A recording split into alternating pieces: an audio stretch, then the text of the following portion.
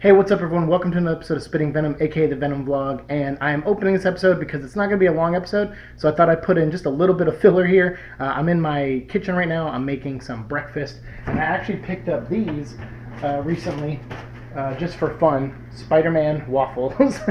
I figured, you know what, I could have like a Venom breakfast kind of and eat some Spider-Man. I thought they were going to be Spider-Man head-shaped, but I guess they're web-shaped, so I don't know, still works. But I made my breakfast here. I have chorizo mixed in with eggs and hash browns, and then put a couple of these little waffles on the side of it. And not a very healthy breakfast, but I figured I would just go all out and eat like crap today.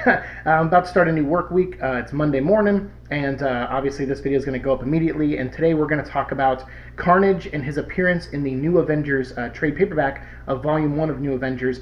Way back, I think in 2004, 2005, this was his first appearance in comics after the Venom versus Carnage miniseries. So after that, we were kind of left wondering what happened to him, what happened to Venom. We'll learn more about what happened to Venom and Eddie Brock very soon. We're going to talk about Venom the Hunger, but in today's episode, we're just going to focus on this New Avenger story called Breakout. So let's get to it. So what we're going to talk about today is New Avengers Breakout, which was the new direction that Marvel decided to take the Avengers in after Avengers Disassembled, which was written by Brian Michael Bendis, who we've talked about numerous times on his channel.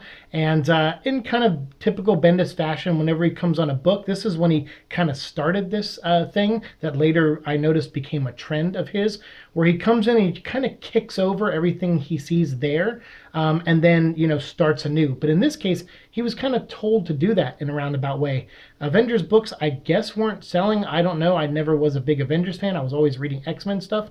And Grant Morrison had already, you know, done his new X-Men stuff. And I was really locked into a lot of that. But I was also kind of, at this point, you know, still reading Ultimate Spider-Man. Although I was kind of getting, you know, a little over it. We had passed Carnage and I was kind of, you know, losing interest for the most part. And so I was like, you know what, I'm going to give Bendis a chance. He's writing the main Marvel characters now. Let's see what he can do with it. He comes in with Disassembled and he kills like a couple members of the team, Ant-Man, Hawkeye, and Vision in particular. And he had Scarlet Witch kind of have a nervous breakdown, and her powers kind of caused all this. And reality got kind of shifted and a lot of characters died. So after Disassembled, the Avengers are no longer around and all the heroes are kind of scattered. Iron Man, Captain America, they're not teaming up anymore. They're just kind of going their own way because they feel responsible of the lives that were lost and the dangers that, you know, people were put in. So they decide not to do this Avenger thing anymore. And so because of that, you know, New York is still being protected by heroes, but they're not as well organized. And also the world doesn't have the Avengers team looking out for it. And it's kind of a neat time. There's no like Civil War, nothing like that. This is just the loss of their teammates caused them to kind of go all of them go solo. And so that's kind of what they do in this. And what happens is Reed Richards, he asks for Matt Murdock and his partner Foggy Nelson at Nelson and Murdock. He's like, can you guys go down and talk to this guy named Bob? He's at a place called the Raft, and the Raft is this like supervillain jail out in the middle of the, like, off the shore of New York City, and it's like super like high tech, and it keeps all these villains in there, and and there's hasn't been really any major escapes in a while. So he's just like, can you go there? Bob is there. And they're like, who's Bob? Because, well, he was known as the Sentry, and he's like this super powerful guy, but apparently he killed his wife. And with the world in the state that it's in, I kind of want to reach out to this guy, maybe give him a second chance. Maybe we can explore more about what his abilities are, what happened, get the full story. All we know is what he said, which is he killed his wife and he locked himself up in solitary confinement. So can you just go there, reach out to him? And of course, Matt Murdock's like, yeah, sure, but I want some help, or I want like some bodyguards. So Luke Cage comes along, and also Jessica Drew is there, and she's got like her Spider-Woman powers, but she's like an agent at this point.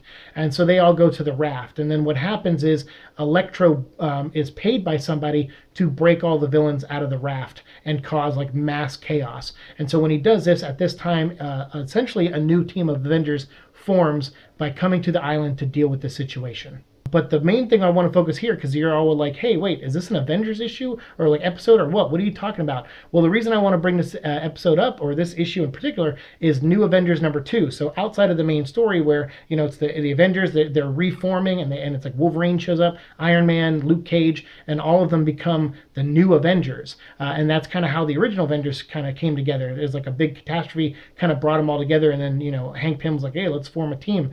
So that's kind of what was happening here. So so Bendis was kind of giving a nod to that. But amidst all of that stuff, the main reason that Matt Murdock came to this island with Foggy Nelson and Luke Cage was because of a guy named Bob, who was known as the Sentry. And while they're down there and the power goes out, and everyone's freaking out and all these villains are, escaping, Foggy Nelson turns around and notices that one villain that did escape that they didn't even know was there, being held at the raft. And I'm wondering, what does Cage look like? Like, how was he held? Was it electricity, energy shields? Like, what was going on? But when he turns around, he reveals Cletus Cassidy, aka Carnage. So yeah, this is a full-on Carnage episode. And Carnage, he just starts beating the crap out of everybody. He's trying to kill them. He goes for Foggy. Matt Murdock jumps in the way, kicks him, and then Luke Cage shows up, and he's like trying to stab Luke Cage with his, symbiote nails and stuff and his knives. But of course, Luke Cage has unbreakable skin, so he's like, dude, you got to try something else. I got unbreakable skin, man. So they start fighting. So you get to see a Luke Cage and Carnage fight. And the art by David Finch is pretty good. It's a little messy at times, but overall, I think he really captures the brutality of this situation, where it's just all these villains everywhere, and they're just grabbing the nearest hero or innocent person and just trying to kill them and get revenge for being kept at this place for so long. So Carnage is going to town. He's trying to tear everyone apart, and Luke Cage keeps putting himself in harm's way to because he knows it's not hurting him, but he's trying to take the hits for other people because he knows that they'll get skewered instantly by Carnage. And so Matt Murdock pushes Foggy Nelson into the cell with Bob, because they found him, and he's not even communicating. He's just sitting there. He's not talking to anybody. He doesn't want any part of anything, and he's not responding to anything they say to him. And so Foggy's in there like, please, sir, I know you can't hear me, or maybe you choose not to hear me, but you have to understand my friends are out there. They're going to die. That creature's going to kill them. Please save them. Like, we understand you might have done some bad in your life, but I believe in second chances. Like, pull yourself together. Help my friends. And luckily, Bob listened, and the Sentry stands up, goes to the door, rips it off its hinges, and is staring right at Carnage right before Carnage gets ready to kill a couple people. And Carnage turns around and is like, ooh, a new thing to kill. And he jumps at Bob, and the Sentry just grabs him, flies Cletus Cassidy into outer space in the blink of an eye, and once they get to outer space, rips him right in half.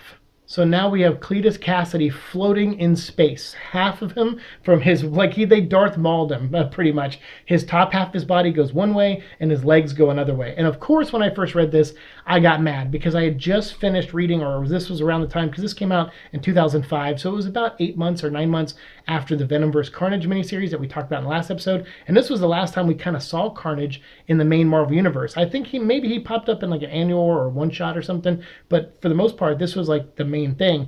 And so last time we saw him, he had a baby and he gave birth to Toxin, and now he's ripped in half, and his legs are going one way and his top half's going another. And we're like, what is going on? And I got instantly mad at Bendis again, because I'm like, dude, I get it, you don't like symbiotes, but why did it have to be Carnage that got ripped in half? What the heck, dude? Why couldn't you pick any other villain? It was just typical of him to just come in and be like, all right, I don't like to write these characters, so I'm just gonna get rid of them. And I'm pretty sure he did not care what happened to Carnage after that. He's like, you know what? If he's dead, whatever, I'm gonna just kill him. Luckily for us, Zeb Wells and Clayton Crane brought Carnage back later on. So we will definitely talk about those stories in Family Feud and Carnage USA. Those are great books, and we will talk about them as we get there in the continuity. But for this one, it just felt like typical Bendis, and it kind of upset me. But overall, I liked the book, and I kind of liked a little bit of what he was doing at the beginning of Avengers, and I did respect his overall plan, even though I didn't think it was executed well. So, I have a ebb and flow with Bendis's writing. I see potential in the guy, and I know he's really good because I've seen him do really great stuff. But every time he's announced on a new book, or every time he gets on a new book, I'm actually more hesitant than excited. And he kind of has to earn my trust each time, because I've seen how bad he is, when it comes to respecting characters. He pretty much only respects his continuity, and he kind of does his own thing. And he retcons a lot, or he just comes in as like, Carnage gone, Ant-Man gone, Hawkeye gone, Vision gone, and he just does it pretty much for shock value, and not really with any, anything. Nothing feels really earned. I mean, I think Ant-Man died opening the door to Jack of Spades knocked on the door and he had like a bomb on him or something, and then Ant-Man opened up and then exploded. And it was like, really, Ant-Man dies opening the door? That feels more shock value than like actual like interesting storytelling. And that's just how he handles almost every death in comics. So this was certainly a shock, and it certainly upset me. But I was happy to find out that they had plans to bring him back. And I don't think Bendis cared about those plans or even thought about him when he wrote this. I think he was just like, I'm just going to kill Carnage now. And then luckily someone else was like, I know how to bring him back. And it's like, oh, thank goodness. But there is a lot of speculation on what symbiote was actually on Cletus Cassidy when he gets thrown into space. Because remember, right before this, or a couple years before this, was Spider-Man The Next Chapter. And in that one, Venom ate the Carnage symbiote. Even though it gave him indigestion, he still had it in him when that weird mayor guy took it from him and then like used it, as his plaything and used it to study it, and then went after Spider-Man and then discarded it. So as far as we know, I think the Carnage symbiote was still a part of that Venom suit, and the Venom suit also now at this point still has the clone Venom from the Daniel Way run. So that thing is just full of all the babies it had, like it had eaten them all. And then Cletus Cassidy actually got another Carnage suit in the negative zone when he went in there and fought like with Blastar and the High Evolutionary and all this weird stuff they did in this like Spider-Man annuals, I think. So yeah, so it was kind of up in the air, like which Carnage suit it was. Was it the one from that other universe? Does it matter? And it seemed like it didn't matter. I don't think Bendis even read those issues, probably didn't care. And then when they brought him back, I don't think Zeb Wells and those guys really cared either. All they cared was, how can we get him back to life and how can we make it make a little bit of sense? And they do the best they can, and we'll talk about those stories later on. But in this one, that's pretty much all I got to say about Breakout. Overall, it was pretty good. 6 issues. As a non-Avengers fan, I kind of got into it, got a little upset on the Carnage thing, but it still led to some interesting stories later on, and even some interesting stories that were still paid off nowadays with the Jerry Conway Carnage run that happened not too long ago, and then some of the other stuff that's been happening in the comics recently as well. So it's pretty neat. It's definitely something that had long-lasting effect to the character, and so for that reason, looking back on it now, I kind of dig it more than I did in the moment.